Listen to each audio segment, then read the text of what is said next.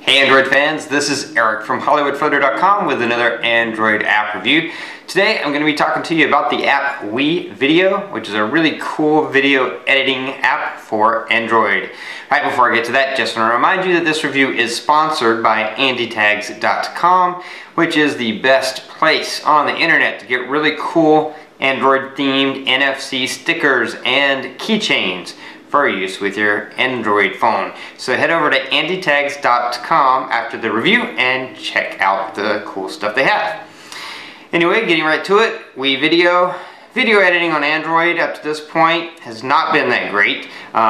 There is Magisto, which I've reviewed, which allows you to upload different videos and clips, and then they kind of magically and automatically arrange them for you. Sometimes works good, sometimes doesn't, but not a bad thing. But what if you want to be in control? You want to edit your own video the way you want it to be? Well, that's where WeVideo comes in. So let's hop on my phone. I'm going to show you how it works and show you some of the cool things it has now, and also talk to you about some features that are missing but hopefully will be there in the future, and really make this probably the best just standard video editing app for Android. Okay, so here we have WeVideo right here, so I'm going to tap that and open it up, and you get the welcome screen, and you see videos you've previously created, and you see a button to create a new video. You also see the menu button, so we'll hit that just so you can see what's there.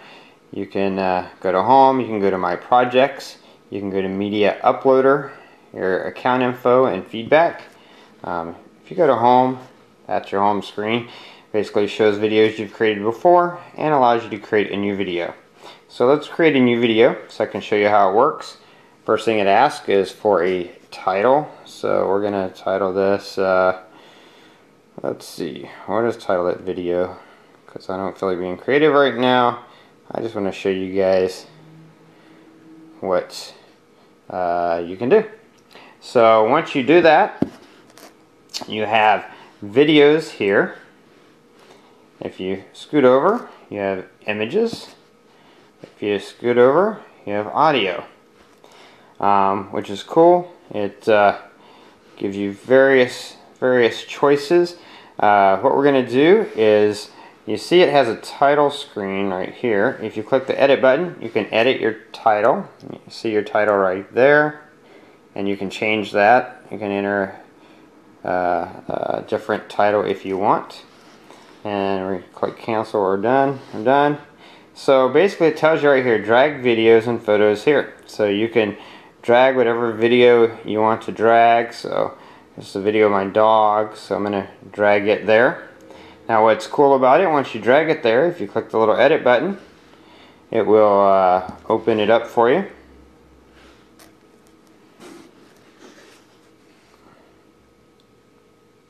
And there you go. You can see, you can change the clip for your enter and your exit. So you can trim this individual clip. So I can drag over, and as you're dragging, it moves. You can actually see where it's at, and then drag this to where you want it to be. And then if you click the volume button, you can adjust the volume. What do you want the volume of this clip to be? How loud do you want it to be? I'm going to set it at 100%. And if you want to add a caption, you can click caption. Now caption, I'll tell you right here, is only available when a theme is selected. And I haven't selected a theme yet.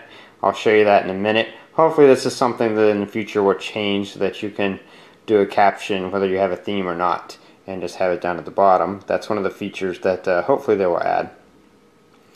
So you click done, and it's going to trim and update the clip. So now it's trimmed and updated that clip. So I can go through and add another one. Here's one of my dog. If you tap on it, then you can see it. So let's go back. So if you tap on it, you can actually watch the video. If you hold it and drag, then it adds it to the timeline, which is great. You could go in and edit that. Then you can go over here to images. Here's an image of my dog, so I'm going to hold that. I'm going to put that between those two video clips. So you can just, so easy. You just hold, and if you want to move it, you just hold, and then you can move it over, or you could drag it up to the trash can to delete it. So it's really easy to add different clips. Let's see. Here's another one of my dog. So let's put that one at the end. That'll be the last one. And then you go over to audio, and anything that's on your phone, you can use any music that's on your phone. Now, here's one of the things I hope they will change is that right now it has all the audio on my phone. So all these are just little clips that I use for ringtones mostly. What I would like is to be able to specify a folder that I want it to look at for potential music. Right now that's not an option, but hopefully in the future it will be, because I have a ton of like little clips for ringtones. And even if it's going to your music folder, if you have 20 CDs on your phone, to have to go through them this way is not the best way. So I'd like it if you could browse your phone and browse to a particular folder and pick it that way. So let's just pick a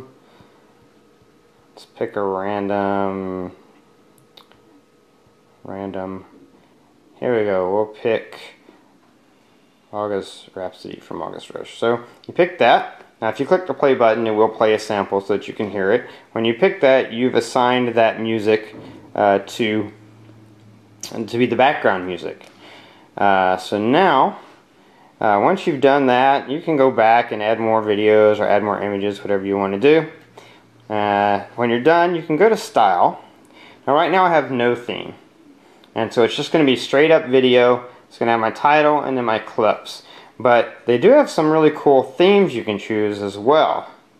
And it applies, you're used to this if you've done any type of picture editing on your phone.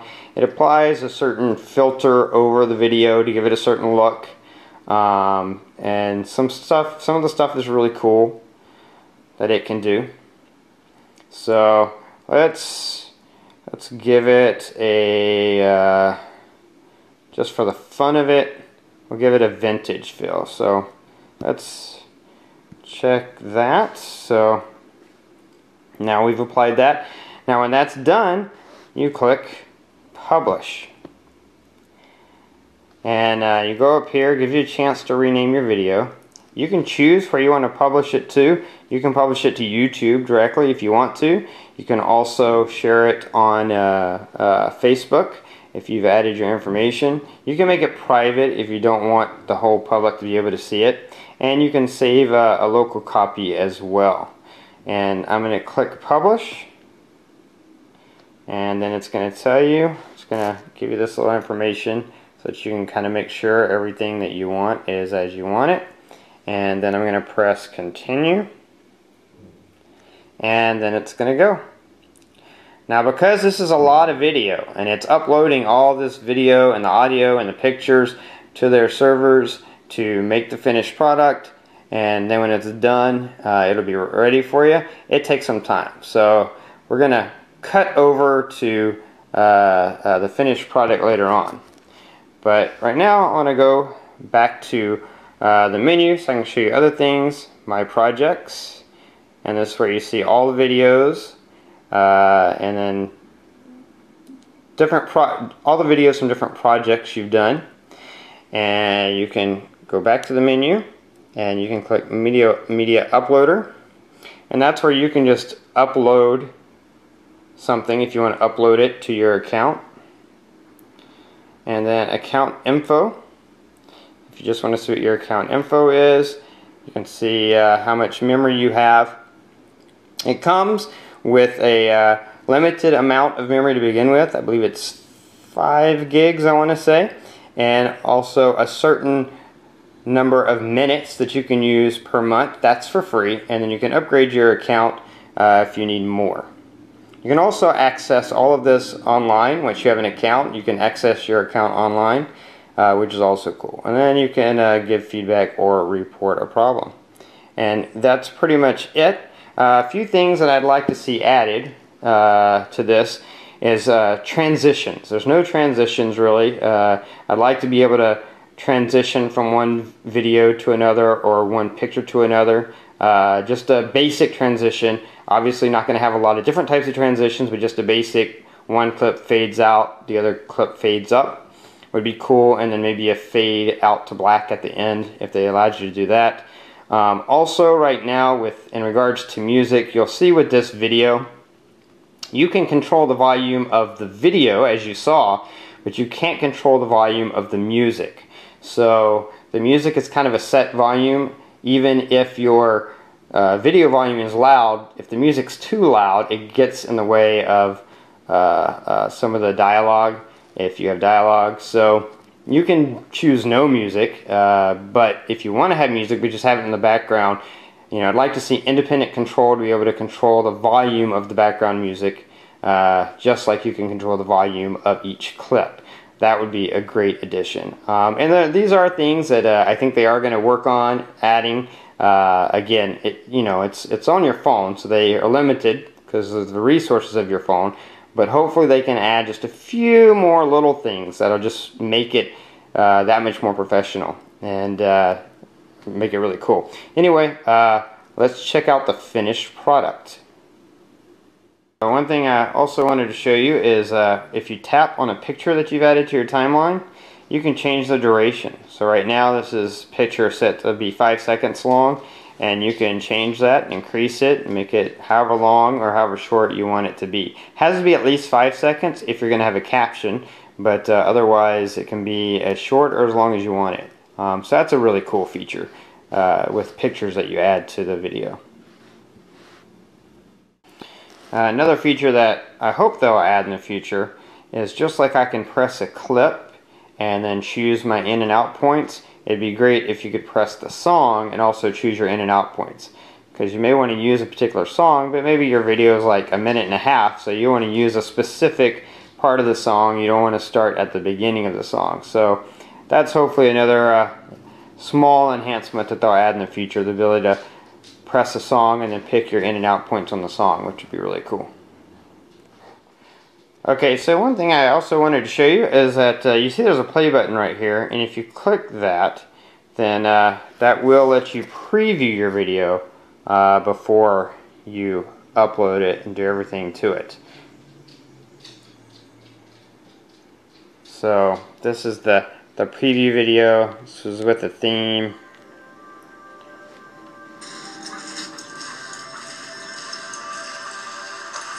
You can see, you can hear the music maybe a little bit in the background.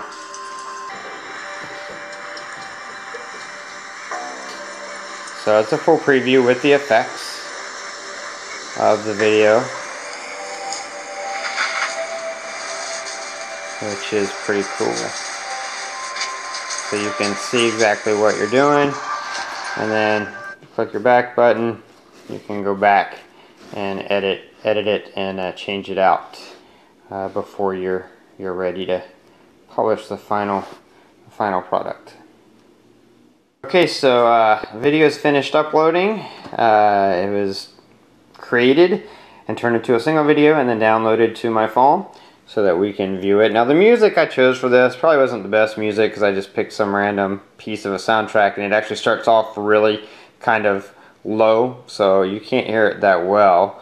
I know what I'm listening for, so I can hear it, but you may or may not be able to hear it.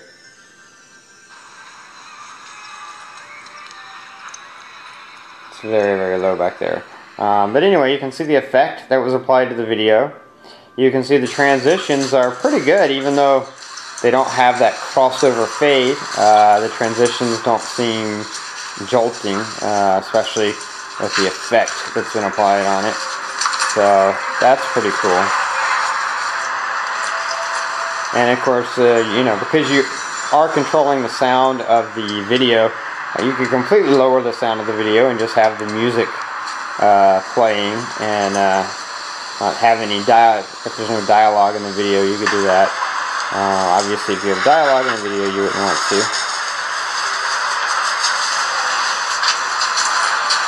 But it does a great job. I mean, it produces a great video in the end, and that's pretty much it. So that was WeVideo app for Android, and as you can see, it really puts the control in your hands, and hopefully they're going to be adding a little bit more control. Obviously you don't expect to get the same type of video editing on a phone as what you have on your computer, but just a few more features they could add would really make it an awesome Android video editor. But it's already good as it is, and better than most of the other apps out there, because it does allow you to really take control and edit it the way you want, which is really cool.